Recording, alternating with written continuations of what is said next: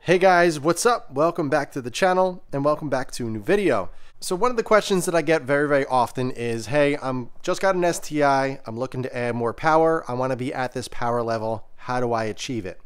Since I have some experience with the EJ motor and Subarus in general, I've been driving them for many years, over a decade now. I have a decent amount of experience with modifying them, kind of what power levels you can get with what parts. So what I wanted to go over in this video is the parts and everything needed to achieve 400 horsepower in your STI reliably. Now I want to preface this video just by saying this, there is 1,001 ways to go about this. I know many people are saying, hey, I can achieve that power with these parts, with that, or I can do it cheaper. You know, there's tons of ways to go about this with the EJ motor and STIs in general.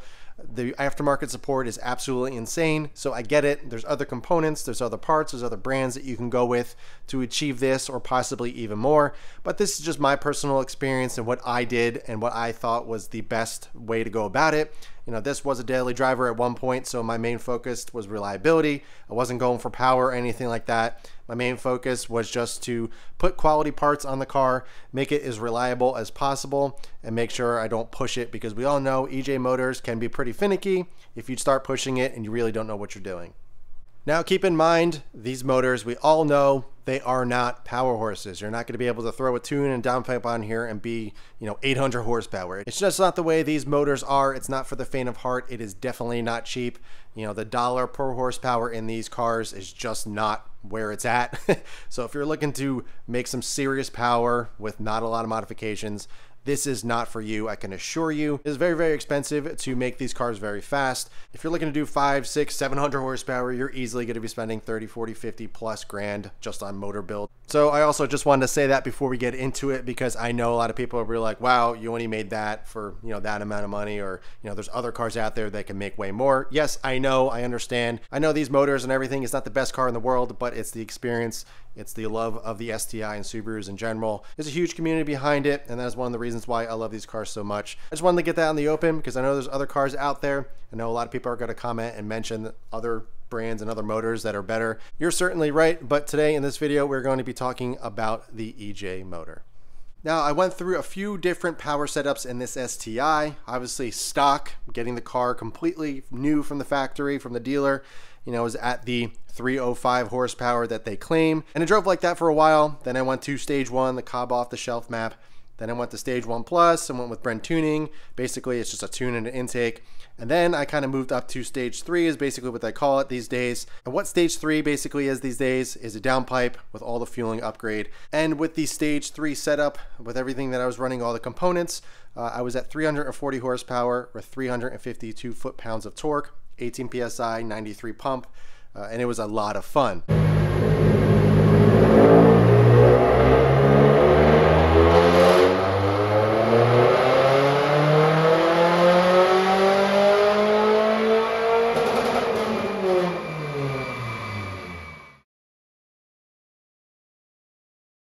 But since then, I upgraded the turbo and went to external wastegate. So now with all the components and everything that I have on the car currently, it is at 413 horsepower with 358 foot-pounds of torque on the same gas, 93 pump, and that is where the car is sitting at currently.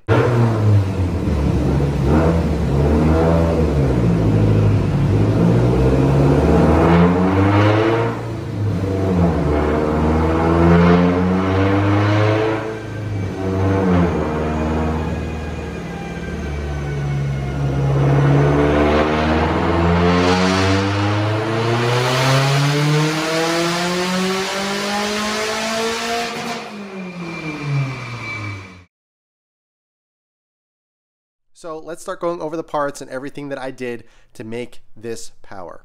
So the first 5 modifications that I'm going to go over are reliability mods. I recommend doing these simply because these are known issues in the EJ motor. There's aftermarket solutions to fix them, and they're things that I think you should run if you're running more power or completely stock. They're all things that are going to help the overall health of the motor, so I definitely recommend doing them no matter what. First one is the AOS. I recommend the IAG, which is what I'm running.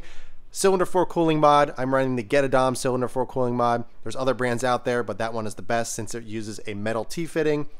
an upgraded radiator of some sort, I'm running the Koyo Rad aluminum radiator. This one's amazing. There's other brands out there as well, but a lot of people go with this one. Also, I recommend upgrading the oil pan, doing the whole oil pan kit. I have the Killer Bee oil pan kit, which includes the pan, the pickup tube, as well as the baffle. Highly recommend, since the pickup tube is a known issue and can crack, which causes oil starvation and can make your EJ go boom. So I definitely recommend doing that. It's really not that expensive to do it. The last one, number 5, you can go either way. This is something that I consider a reliability mod and the main reason why I did it, and that is equal length headers. Now, another thing that I highly recommend doing is upgrading all of your fuel system. So I am running an AEM 340 fuel pump. I'm running the full Cobb fuel kit, so that includes the pressure regulator, the Cobb fuel lines, the fuel rails, you can kind of see them right there, and also upgraded injectors. These are the Cobb 1050X injectors. Other components in the engine bay that I am running, I'm running a Grimspeed top mount intercooler with the black thermal coating, as well as the Grimspeed silicone hose kit. Right here is a Cobb bypass valve. The stock one is totally fine. It said they could hold pretty decent power, but I just wanted something a little bit better. So I upgraded to the Cobb one, since I think that is the nicest and best quality one. I have the really nice Cobb Redline carbon fiber intake. Again, there's other options, but this one's just really nice. And the lower IATs that this thing provides is pretty crazy, so I definitely recommend it. It's a very nice piece. It also is a great performance gain, so I highly recommend it. Something you can't see, I'm running NGK one-step coulter plugs as well. Now, to control boost, I'm running a Grimspeed electronic boost control solenoid right over here. Now, as for the full exhaust, I kind of already went over one piece of it, and that is the Killer Bee equal length headers coated in Swing Tech. Come around here, you can't see it again since it's underneath, but I'm running the PLM turbo up pipe with dump tube, coming up to a Grimspeed catted down pipe. This is the limited version, all the way to an ETS Extreme catback. You can run pretty much any exhaust that you want. That's the one I just prefer. Now, as for the last few things that make this car really fun and bring it up to 413 horsepower, I upgraded the turbo to a stock location turbo, which is the Blausch 1.5 XTR turbo. And I also went to external wastegate as well. I also have a Cobb wastegate bracket there as well to keep that one closed since we went to external. But the wastegate that I am running is a Tile 44mm wastegate. Now, the most important part, you can see it right there, which is the Cobb access port. My tune, my professional dyno tune, is through the access port. My tuner is from RT Tuning, and they were able to achieve 413 horsepower, 358 foot-pounds of torque, 18 PSI, on my favorite gas 93 pump. So this car is pretty much a full bolt-on. You guys are probably wondering why I didn't go to flex fuel or go to E85, and the main reason is because E85 obviously runs much cooler, it provides more power, and with where the current level is at, going to E85 would push this motor way too far. The only time I would go to flex or go to E85, I would be building the motor and going for way more power. So that is the main reason why I didn't go to E85. Also, another reason as well, I don't have any E85 stations close to me, but those are all the hard parts and currently everything that I'm running on this car in terms of performance. And that is what allowed me to break 400 horsepower on my STI. Now, something to keep in mind, this is a 2017. So you guys are probably wondering, oh, he probably upgraded the block, upgraded the internals. I did not. This is stock block, this is stock internals, this is the completely stock motor. I didn't touch it, it's never been pulled. Everything is amazing, I never had any single issues. The dam has never dropped, I've never got more than negative 2.8 feedback knock, which is 100% normal. If you ever plugged in a Cobb access port and you monitored the feedback knock on the stock tune from a completely stock STI, you'd be amazed at what the numbers throw. Negative 1.4 to negative 2.8 on any car or any STI is 100% normal, so don't freak out if you ever see that. However, it is very, very rare that I do see it. And there's one thing that I will mention, that if you ever get your car tuned and you never see any feedback knock ever, that is a good sign that your tuner is not good and that he turned off the knock sensors, because if the tuner ever turns them off, you're never going to know that there's a problem. You're going to think it never knocks, and then before you know it, you're going to have some issues. So I know a lot of people usually have a hard time in saying, hey, the dyno's probably wrong and everything, but the dyno does not lie. We all know if you do have a dyno graph showing the actual results, it's kind of hard to prove wrong. But yes, this 100% feels like that power. There is no doubt about it. This thing is plenty quick. It shocks me every single time I drive it.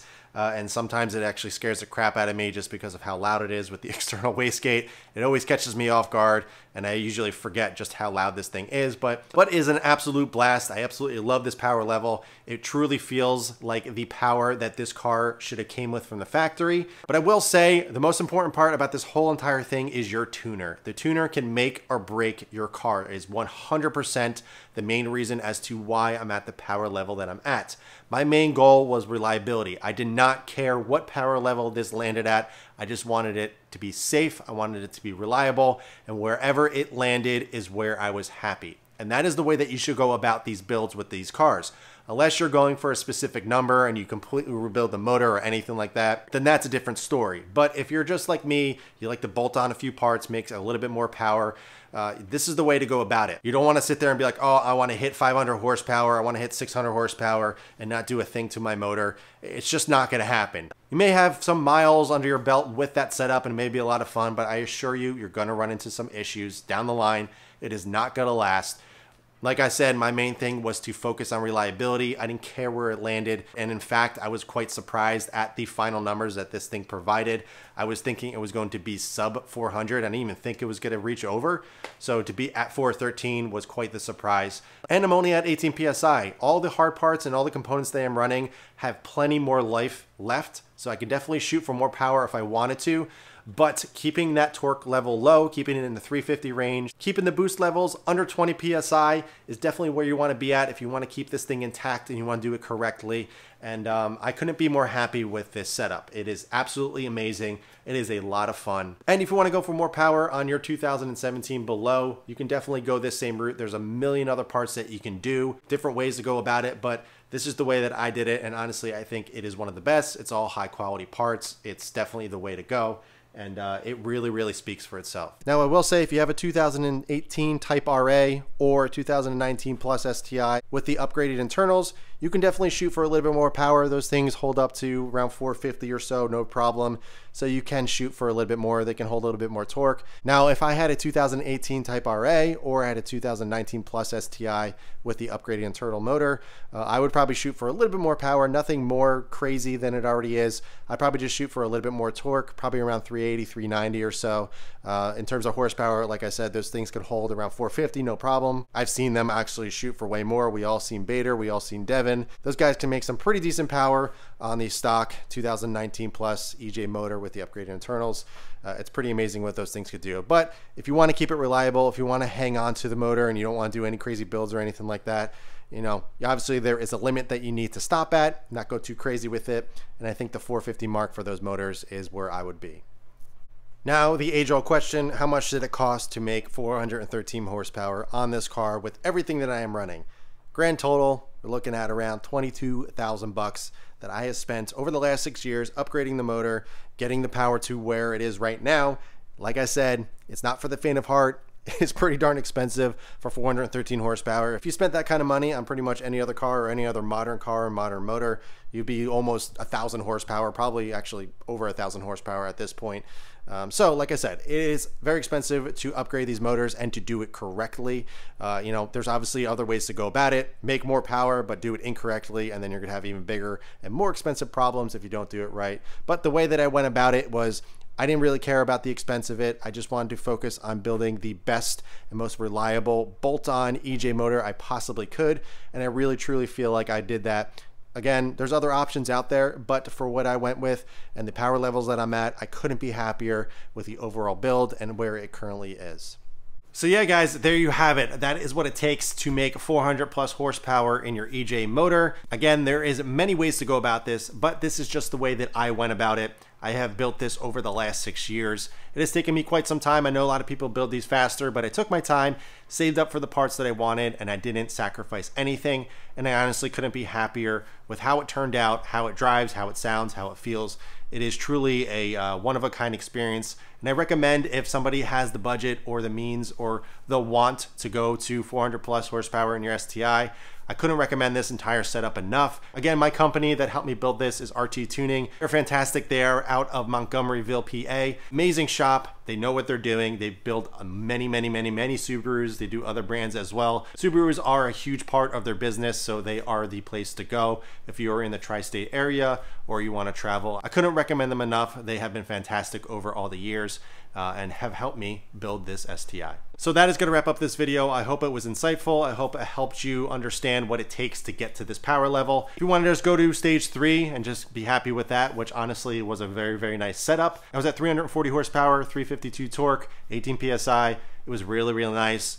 I was on the stock turbo. It handled everything just fine. And honestly, if you just want to keep it at the 350 mark, that is more than adequate. It is a lot of fun as well. But I definitely will say being at 413 with the upgraded turbo and the external wastegate and everything is a lot more fun. It's a lot louder, and it definitely is a special car. So, but that is going to do it for this one, guys. If you have any questions about the parts that I am running on my STI or anything else about the car, be sure to leave them in the comments below. But in the meantime, keep it clean, keep it simple, and I'll catch you guys in the next one.